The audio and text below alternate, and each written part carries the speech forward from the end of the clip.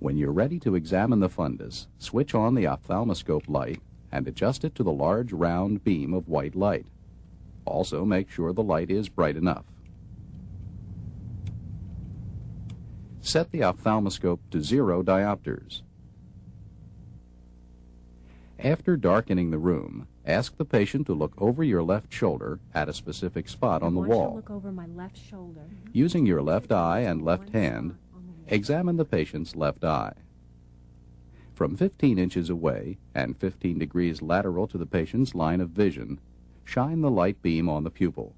Locate the red reflex, which should appear as an orange glow in the pupil.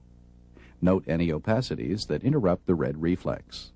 While holding the red reflex in view, approach the patient's eye along a 15-degree line lateral to her line of vision until the ophthalmoscope is close to the eye.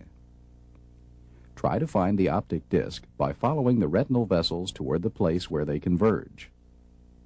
Now bring the optic disc into sharp focus by adjusting the ophthalmoscope lens. Note the color of the optic disc, the clarity of its margin, and the size of the physiologic cup. Normally, the disc is yellowish-orange to creamy pink and round or oval with well-demarcated margins. It may be surrounded by white or pigmented rings or crescents.